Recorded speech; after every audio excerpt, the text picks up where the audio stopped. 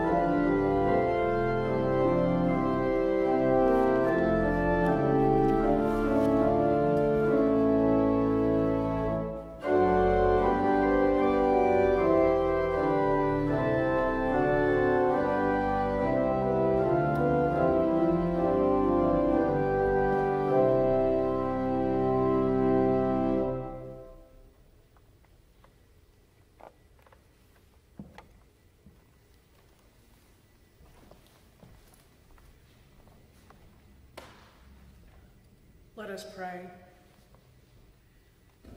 Merciful God, your Son was lifted up on the cross to draw all people to himself. Grant that we who have been born out of his wounded side may at all times find mercy in him. Jesus Christ, our Savior and Lord, who lives and reigns with you and the Holy Spirit, one God, now and forever. Amen.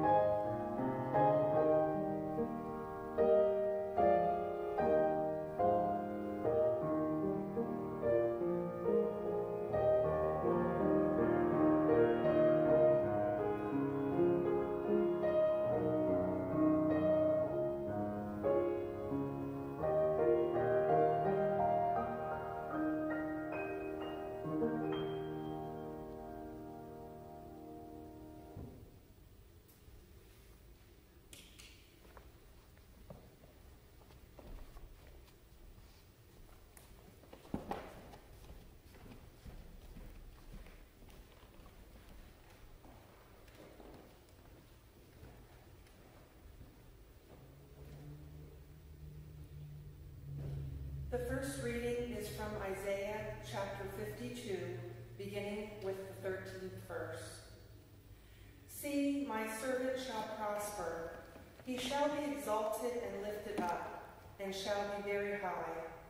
Just as there were many who were astonished at him, so marred was his appearance, beyond human semblance, and his form beyond that of mortals, so that he shall startle many nations. Kings shall shut their mouths because of him, for that which had not been told them they shall see, and that which they had not heard they shall contemplate. Who has believed what we have heard, and to whom has the arm of the Lord been revealed? For he grew up before him like a young plant, and like a root out of dry ground. He had no form or majesty that we should look at him, nothing in his appearance that we should desire him. He was despised and rejected by others, a man of suffering and acquainted with infirmity, and as one from whom others hide their faces. He was despised, and we held him of no account. Surely he has borne our infirmities and carried our diseases, yet we accounted him stricken, struck down by God, and afflicted. But he was wounded for our transgressions, crushed for our iniquities. Upon him was the punishment that made us whole, and by his bruises we are healed. All we like sheep have gone astray. We have all turned to our own way, and the Lord has laid on him the iniquity of us all. He was oppressed, and he was afflicted, yet he did not open his mouth. Like a lamb that is led to the slaughter, and like a sheep that before its shearers is silent, so he did not open his mouth. By a perversion of justice he was taken away. Who could have imagined his future? For he was cut off from the land of the living, stricken for the transgression of my people. They made his grave with the wicked, and his tomb with the rich, although he had done no violence, and there was no deceit in his mouth. Yet it was the will of the Lord to crush him with pain. When you make his life an offering for sin, he shall see his offspring, and shall prolong his days. Through him the will of the Lord shall prosper. Out of his anguish he shall see light. He shall find satisfaction through his knowledge. The righteous one, my servant, shall make many righteous, and he shall bear their iniquities. Therefore I will allot him a portion with the great, and he shall divide the spoil with the strong. Because he poured out himself to death, and was numbered with the transgressors, yet he bore the sin of many, and made intercession for the transgressors. The word of the Lord. Thanks be to God.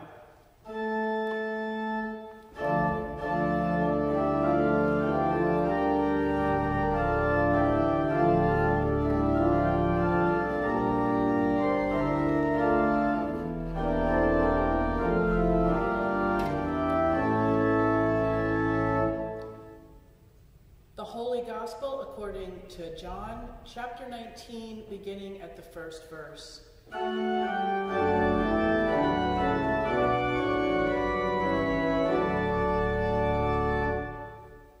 Then Pilate took Jesus and had him flogged.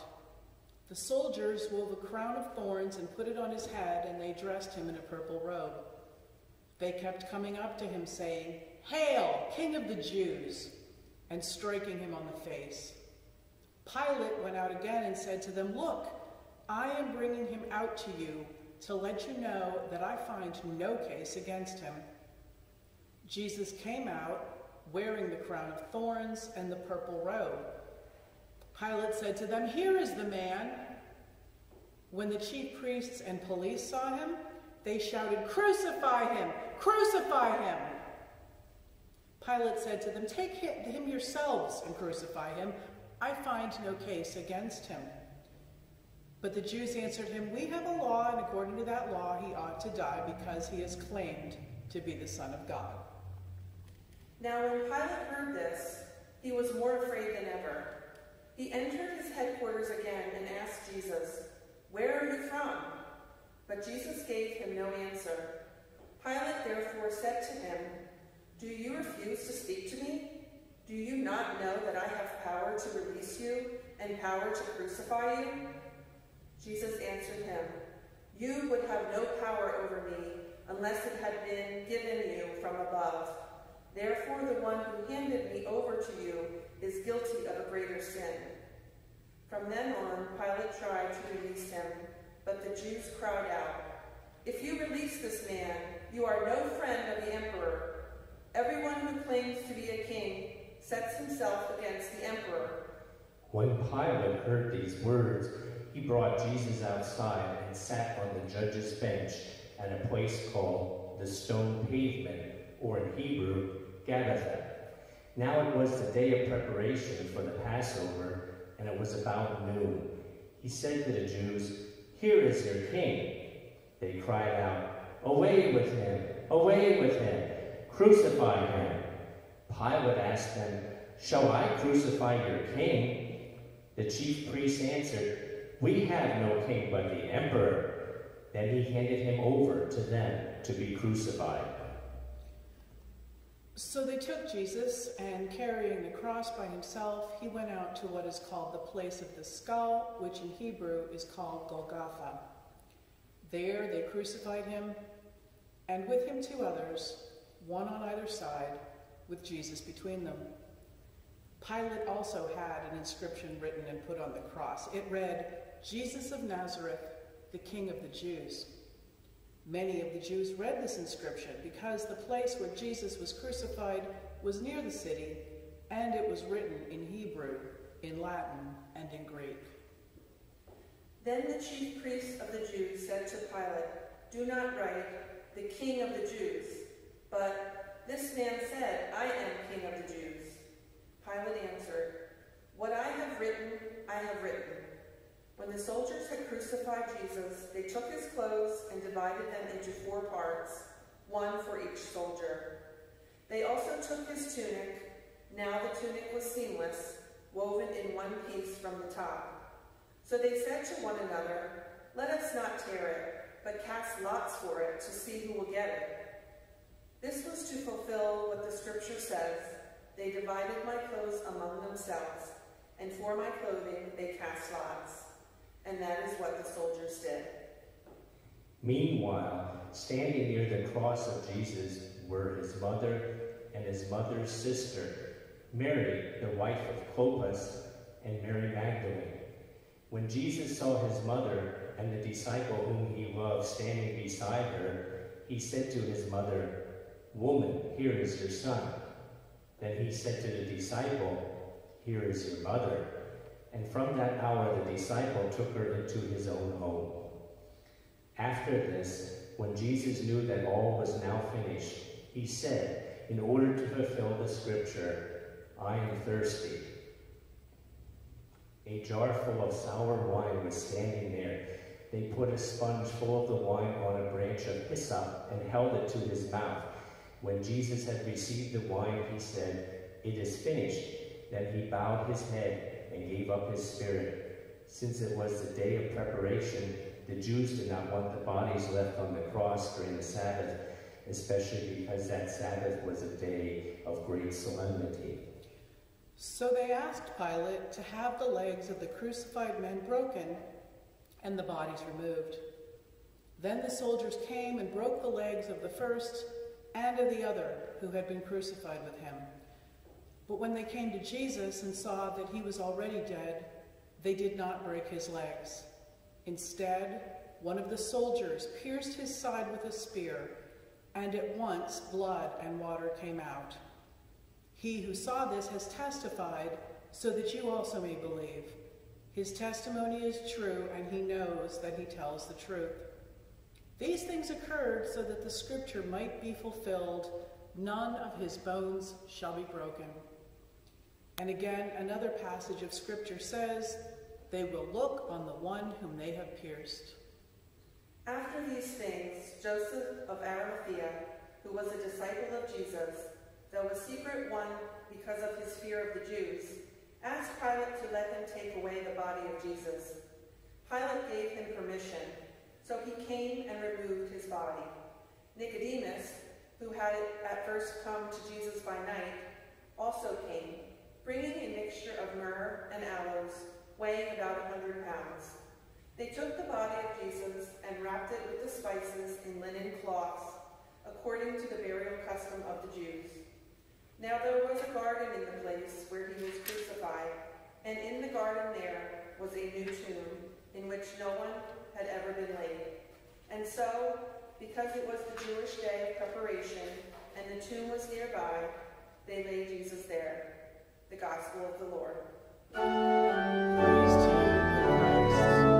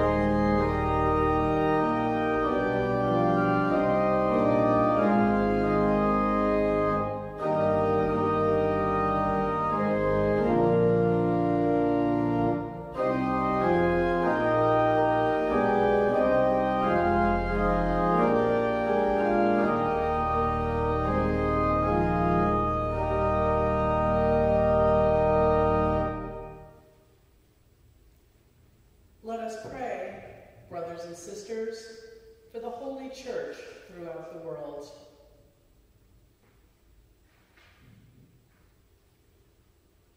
Almighty and eternal God, you have shown your glory to all nations in Jesus Christ. By your Holy Spirit, guide the Church and gather it throughout the world.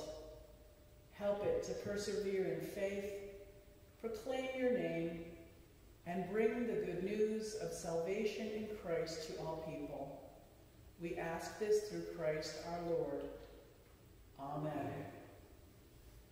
Let us pray for Samuel and Elizabeth, our bishops, for Samantha, our pastor, for all staff at Grace, all servants of the church, and for all the people of God. Almighty and eternal God, your Spirit guides the church and makes it holy. Strengthen and uphold our bishops, pastors, other ministers, and lay leaders. Keep them in health and safety for the good of the church, and help each of us in our various vocations to do faithfully the work to which you have called us. We ask this through Christ our Lord. Amen. Let us pray for those preparing for baptism. Almighty and eternal God, you continue to bless the church. Increase the faith and understanding of those preparing for baptism and their families, including Ella Skye Rodriguez. Give them new birth as your children and keep them in the faith and communion of your holy church. We ask this through Christ our Lord. Amen. Let us pray for our sisters and brothers who share our faith in Jesus Christ. Almighty and eternal God, you give your church unity. Look with favor on all who follow Jesus, your Son. Make all the baptized one in the fullness of faith, and keep us united in the fellowship of love. We ask this through Christ our Lord. Amen. Let us pray for all those who do not share our faith in Jesus Christ. Almighty and eternal God, gather into your embrace all those who call out to you under different names. Bring an end to interreligious strife and make us more faithful witnesses of the love made known to us in your Son. We ask this through Christ our Lord. Amen. Let us pray for those who do not believe in God.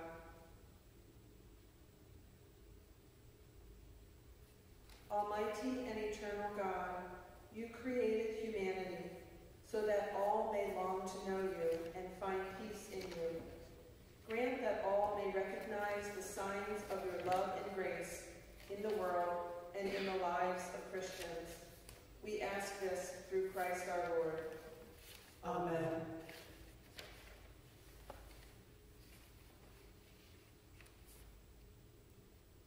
Let us pray for those who serve in public office. Almighty and eternal God, you are the champion of the poor and oppressed. In your goodness, give wisdom to those in authority, so that all people may enjoy justice, peace, freedom, and a share in the goodness of your creation. We ask this through Christ our Lord. Amen. Amen. Let us pray for those in need.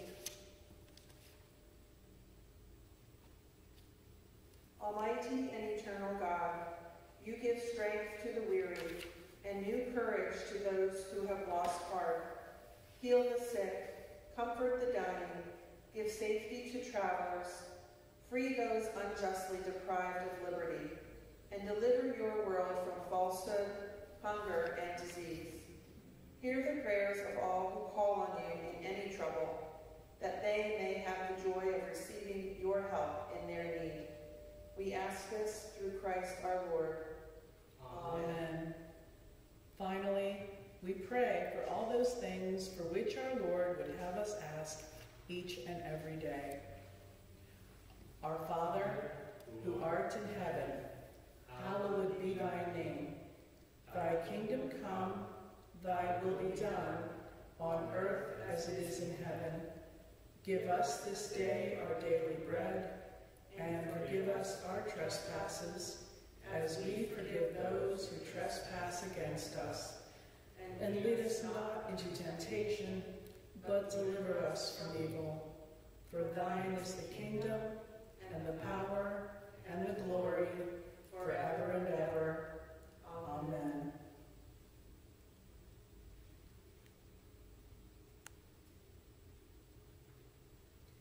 Behold the life-giving cross on which was hung the Savior of the whole world. O come, let us worship him. Behold the life-giving cross on which was hung the Savior of the whole world. O come, let us worship him. Behold the life-giving cross on which was hung the Savior of the whole world. O come, let us worship